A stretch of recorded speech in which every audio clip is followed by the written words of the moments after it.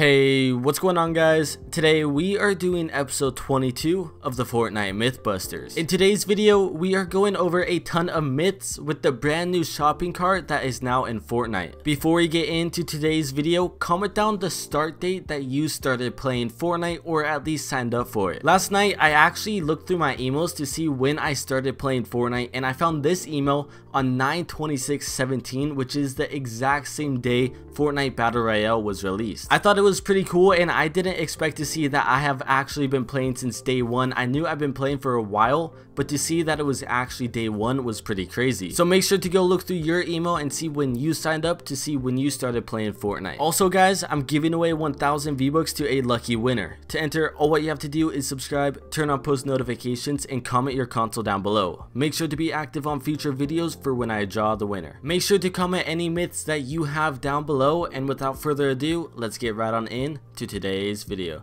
To kick things off with the very first myth, the myth is, will the boogie bomb still affect you if you are controlling a shopping cart? When I tested this in game, sadly we only had one boogie bomb, so we were unable to test to see what happens if you are sitting inside of the shopping cart when you throw a boogie bomb. But when you are pushing the cart, it'll automatically detach you from it, and I assume it'll just keep pushing forward itself, but in this case it just detached them and the cart stayed still. We tried for multiple games after this to get a boogie bomb and a shopping cart once again, but we're unable to find any, so I will definitely have to try this out myself to see what happens when you are inside of the cart. The next myth is, what happens when you throw a porta-fort on top of a shopping cart? Obviously, if you would throw the porta-fort down right on the shopping cart will just be in the middle platform at the very bottom of the porta-fort. So we switched it up a little bit and put the shopping cart in the middle of the wall to see if it'll glitch out, maybe it'll fly away. But when we threw the porta-fort, the cart was just glitching in between both of the walls. This was very similar to the llama myth that we had earlier on when we threw a porta-fort on a loot llama. When I went in to go and try and ride in the shopping cart kind of like spazzed out and would not let us flip it back over until we just spammed the crap out of E. When we would try and control the shopping cart to get out of there, we would back up and get on top of the tires, which would make us just kind of like immediately get off of the shopping cart, and as you can see, the shopping cart is just kind of glitching everywhere. The next myth is, are you able to destroy structures while inside of the shopping cart? Now when we tested this in game, I tested it out on my own and with my friend in the cart. Now immediately he was shooting the wall to get through, then I told him to try and pickaxe it and he was unable to hit it. Now by the looks of it, I think I was a little too far from the wall, but we were pretty close, so he definitely should have been able to hit it. I don't know if this was just a glitch on his end or if we were too far, so I decided to try this out on my own. This time, instead of being still hitting a wall, we were moving and I was hitting a tree, which I assume might have a bigger hitbox than that wall, and I was able to hit them perfectly fine and still gain the resources. I honestly have no clue why it did not allow my friend to hit the wall. The next myth is, will an impulse grenade move your player when you are pushing a cart? In game, this was really fun to do and you could definitely pull off some awesome plays if you will ever have the chance to try this out. When I threw the impulse grenade at my friend, the cart just went flying and he did like a tumble roll and actually landed and rolled away.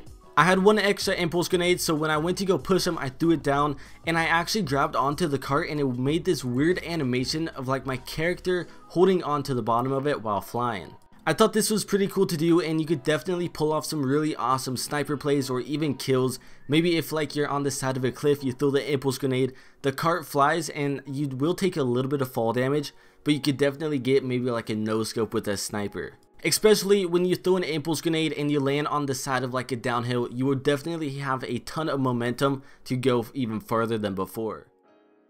The next myth was super requested, what happens when you push a shopping cart onto a launch pad?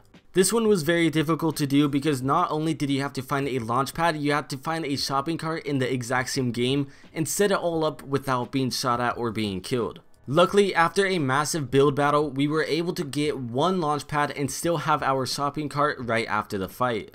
I tested this out in two ways. The first way, I actually pushed the shopping cart with my player connected onto the launch pad, and what actually happened, I did not physically land on the launch pad, the front wheels did, and it still launched my player up into the air.